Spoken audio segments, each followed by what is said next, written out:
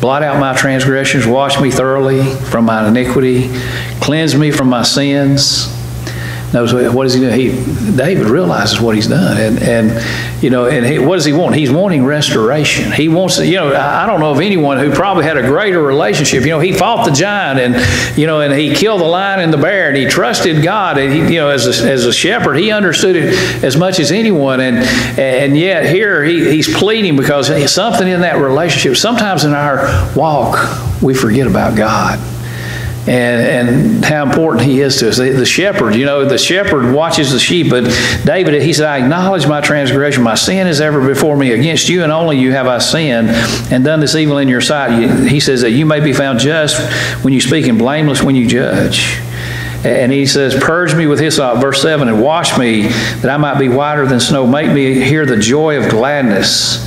David was sad over all this. I think that's what made him different than Saul. Saul was sad, and it says he repented that the things he had done. But David, his heart was broken because of the sins. And then he says, create in me a clean heart, O God, renew a right spirit within me. You see, he's wanting back. And the beautiful thing about God is when we get in that shape, he restores my soul. David knew that, and David was brought back into fellowship. David was a man after God's own heart. God said that in his writings. And here he says, he restoreth my soul. And, he says he leads me in paths of righteousness. As we follow God, acknowledge him, and, he says acknowledge him in all his ways, and he will direct your steps. What is he leadeth me in paths of righteousness for his name's sake? And he says, yea, though I walk through the valley of the shadow of death, I will fear no evil, for thou art with me. And you think about it, the shadow, and I don't think this is just at death, but any dark times in our lives, any hardships, and Lord knows we all have those. We have times of death in our family. We have times when there's the money's tied, and we have times when our society is having all kinds of problems, and it's affecting every one of us. He says, yea, though I walk through the valley of the shadow of death. If I'm walking that valley of the shadow, guess what? He says, I will fear no evil. Why can we do that? Can we walk the valley of the shadow of death in this time? And a lot of people are dying because of these diseases and these problems. And it's been going on. This flu has killed a lot of people. All kind of different things have killed people. And it's going to continue to do so till the Lord comes again. But he said, I will fear no evil. Why? How could David say that? He said, for thou art with me. You see, the shepherd was watching over the sheep. He made sure, there is a place called the Valley of the Shadow of Death, and there's a place where shepherds had to take their sheep sometime, and it was a very scary place, and there was drop-offs, and sometimes the sheep would fall off the side of the cliff and maybe be hanging on a ledge below. They walked the Valley of the Shadow of Death. He said, I'll fear no evil. The sheep didn't worry about it. Most of the time he just knew that the shepherd was going to take care of him, and he watched after him. But he says, yea, though I walk through the valley of the shadow of death, I will fear no evil, for thou art with me. Thy rod and thy staff, they comfort me. The shepherd, he had this rod and staff. It was for protection. David knew that better than anybody. He'd killed a lion and a bear. I don't know if he did it with his bare hands or he used his rod and staff, but sometimes these sheep would fall, and they'd take that staff and they would reach down and it had a little hook on it. It was a long, about a 6 or 8 foot long stick, and it had a hook on the end of it. And if they fell down where they couldn't get up, the shepherd would get down and he would reach down and he would lift that sheep up off the ledge and bring him back under his protection, because he needed that. And sometimes we need, we don't know what the Lord's doing for us. We acknowledge him in all our ways, and he will direct us our paths. And here he says, if we walk through the valley of the shadow of death, he said he would fear no evil because the Lord was with him. And he said, thy rod and thy staff, they comfort me. And then thou preparest the table before me in the presence of mine enemies. I was thinking about, this is an interesting part of this scripture when you think about it. Thou preparest the table before me in the presence of mine enemies. These sheep there were certain kind of briars and things where they would graze, and the shepherd would go ahead of them, and he would get all these briars and stuff out, and so that when the sheep got there, when they were ready to graze, they wouldn't get these, because some of them were really, really deadly. And he would take them and burn them, and then the sheep could they could keep going. Thou preparest a table before me in the presence of mine enemies. Lot, the Lord was taking care of them. He was watching after them. And you know what? He takes care of us. He's watching over us. He's helping us during these difficult times. He says, thou anointest my head with oil. You know, when the sheep would come in the fold at night, you know, a lot of them, they'd graze and they bumped their noses and different things against rocks and you know, and they maybe skint places. And he would take this anointing oil and he would rub it on them. And he says, my cup runneth over. You know, they'd take a cup and they would get that drink of water. He'd make sure he had some cool water in a pitcher that he had saved for this specific occasion. He said, thou anointest my head with oil, my cup runneth over. Surely goodness and mercy shall follow me all the days of my life. That's hope, folks. You know, hope. Where's your hope today? You know, we see that really there's only one sure place to have hope. Our hope is in God.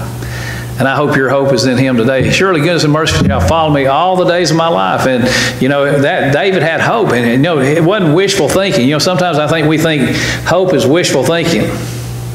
But he doesn't say that. He says, surely, goodness and mercy. Surely goodness and mercy shall follow me all the days of my life. And then and I will dwell in the house of the Lord forever. Wow. That's home, isn't it? Isn't that what we're going home? You know, we live in this land, and, you know, all of God's people throughout time has lived in this. Abraham, it says, was a pilgrim, stranger. And, you know, you and I are the same today. We're on our way home. There's a better place waiting if you're ready to meet the Lord. If the Lord is your shepherd. There was two men one day had asked to do a rendition of the 23rd Psalm, and the first young man got up and anyway, he did this glorious presentation of the 23rd Psalm, and the people in the audience cheered. They thought it was so good. And then the next older gentleman had his cane, and he walked up to the podium, and he did the 23rd Psalm. And there was silence over the audience. And the young man, realizing what the old gentleman had done, he said, I know the psalm, but he knows the shepherd. And my challenge to you today is, do you know the shepherd? Are you a Christian? If you're not a Christian, you don't know the shepherd. If you believe that Jesus Christ is the Son of God, willing to repent of your sins, make that good confession that Jesus is the Christ, the Son of the living God, and go down into the waters of baptism, have your sins washed away by the blood of Jesus. I hope that you've done that, but if you haven't, we give you that opportunity to think about it. And if we can help you in any way, we want you to contact us, and we'll help you take care of that and any other things that we might help with. But I hope you're here this day and you're listening to this. I hope the Lord is your shepherd, as David. I hope you know the shepherd, not just the song. But anyway, as we stand and sing, I hope you'll think about your life and your relationship with God.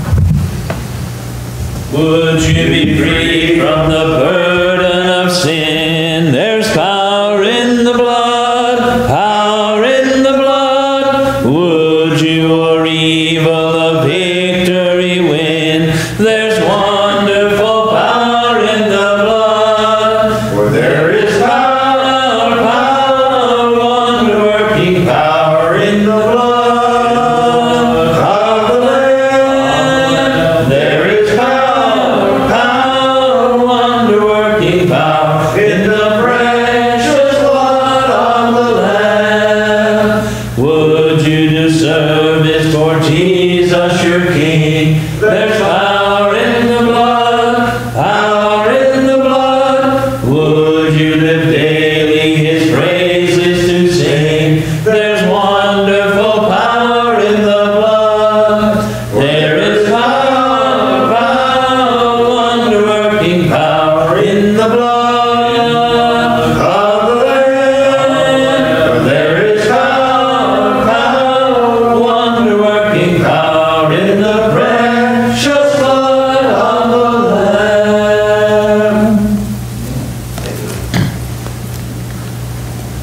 It is good. We hope that you are watching out there today. And as Larry mentioned, we do plan to do a in-car service next week for Easter Sunday. So remember that, and we'll be getting announcements out to you for that and give you details on that. So give you an opportunity to worship in your car with no contact. We will get to put our eyes on you, and we're looking forward to that. It's on 107.1. All right. We'll give you all that information. We'll be on 107.1, so remember that. I think you've got to be close to us to hear it, so you will need to come to the parking lot to hear that. All right. Let me say that I'm encouraged that we got some young folks here that they got up early and came out to be with us so we could record that, and we're encouraged by that. And please come next week and be in your car so you can edify and encourage each and every one of us, because we are missing you guys so bad. You still see your pictures out there in the pews, and we thank Andy and the efforts for that. We thank Andy for recording our services so that we can have this opportunity to watch it online. If there's nothing else, let's go to God in prayer. Dear Lord, we're so thankful for all that you do for us. We're so thankful for the opportunity that we have to come to you and worship this morning. And Lord, as our members watch this online, Lord, we just let them know that we miss them and we're thinking about them. And we want to continue in prayer for those that are in need of our prayers at this time, those we have on our prayer list. Each and every one of them, you know their needs, and we ask that you fill their needs and be with those that are administering care to them. Lord, we just want everybody to know that we miss them, and we're praying for them each and every day. And if we have opportunity to do good, Lord, let us help seek those out, opportunities to do good to others. Forgive us when we fall short. It's in Christ's name that we pray. Amen. Amen.